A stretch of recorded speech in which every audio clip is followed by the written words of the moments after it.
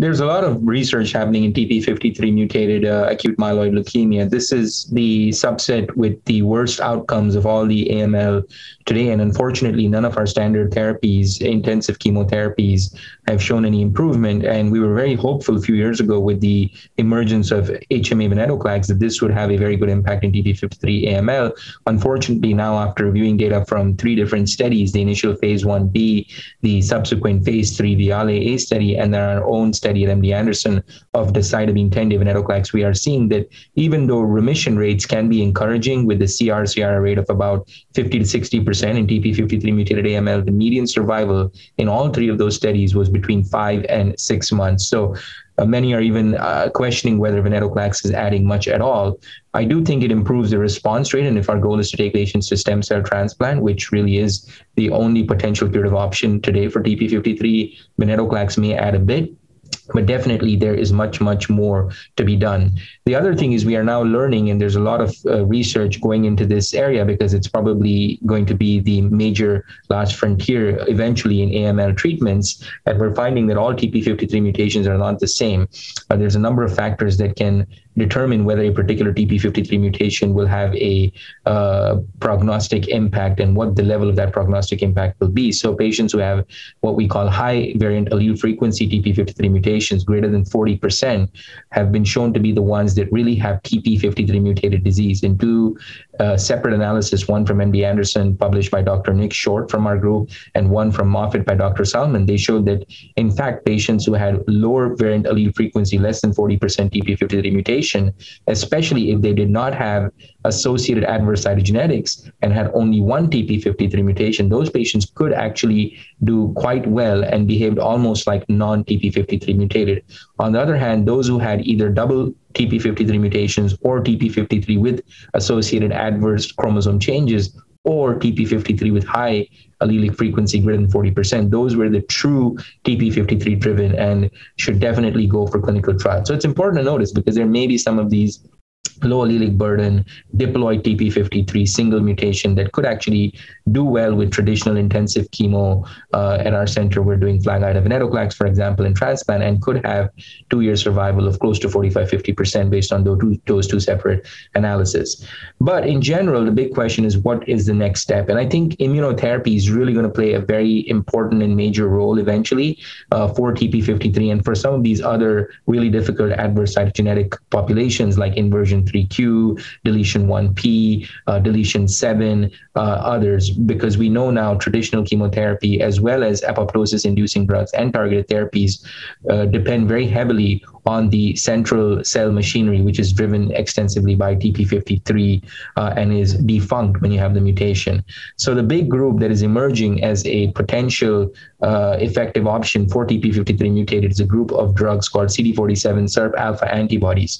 So we're very familiar with the concept of immune checkpoints from solid tumor lymphoma, where we block the interaction between PD-1, PD-L1, or CTLA-4 and its ligand, and this way we unleash the T cells and allow them to fight against tumors. And this has, of course, led to multiple approvals in many, many tumors. We tried this similar approach in AML for many years. Actually, a lot of the work pioneered here at MD Anderson by our group. And unfortunately, we found that there was some modest benefit, especially in certain subsets like extramedullary AML, post-transplant AML, low disease burden, high T cell infiltration, marrow situations. But in general, this was not going to be a major blockbuster or step forward. But in that process, we have now started identifying other specific immune checkpoints. And one of those has emerged as CD47 SIRP alpha, which is actually a macrophage checkpoint. So very similar to the concept of T cells here, we are blocking the interaction of the CD47 on the surface of the tumor with SIRP alpha on the surface of macrophages. And by blocking that interaction, we actually unleash macrophages, and then they're able to perform their routine function of phagocytosis and attacking tumor cells. And so there are now about 6 different CD47 SIRP alpha. Some of them are antibodies. Some of them are bispecifics that link to both the SIRP alpha or CD47 and T cells. And these have now moved into clinic. The one that is the first in class and the most advanced in clinical trials in acute myeloid leukemia and in MDS is a drug called Magrolimab. And data was shown at the last ASH and EHA meetings by both Dr. Salman from Moffitt and myself that the combination of azacytidine with Magrolimab especially was effective in TP53 mutated AML with overall response rate of 70% and more importantly, a true CR rate of close to 50%, which is something we have never seen in frontline TP53 mutated patients with a median overall survival of close to 13 months. Now, this was early follow-up and a small cohort of patients. So of course, we are continuing to build on that experience and will hopefully present that data sometimes next year. But the signal looks quite promising here for TP53 mutated AML. And this has actually led to a phase 3 randomized study looking at azacytidine with Magrolimab versus azacytidine Venetoclax in TP53 mutated AML. This study is now up and running and has enrolled the first few patients and could hopefully lead to approval of azacytidine Magrolimab for TP53 mutated AML. At the same time, of course, we still need to continue to get better. And so we have started a study here at MD Anderson combining azacytidine with Venetoclax and Magrolimab triple therapy for all AML, older, unfit, but also looking specifically to enrich with TP53 mutated AML in that population.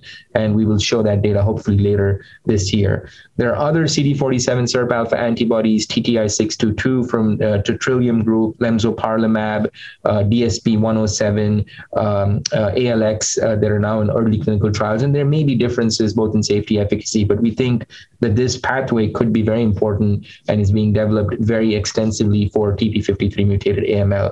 The second approach that could be considered is using a drug called APR, which works directly to reactivate or regenerate the function of TP53 at a cellular level.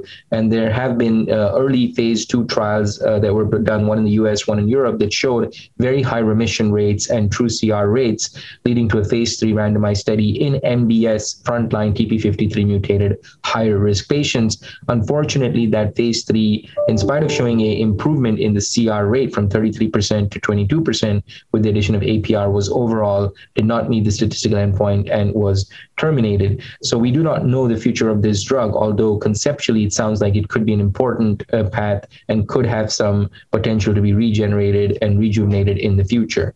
And then the third big group, I think, for targeting TP53 mutated AML is going to be to use other immune-based therapies. And so there's a lot of excitement and emerging new immune-based therapies, such as NK cell-based therapies, both naked NK cells with high affinity CD16 receptors, as well as NK CAR T cells.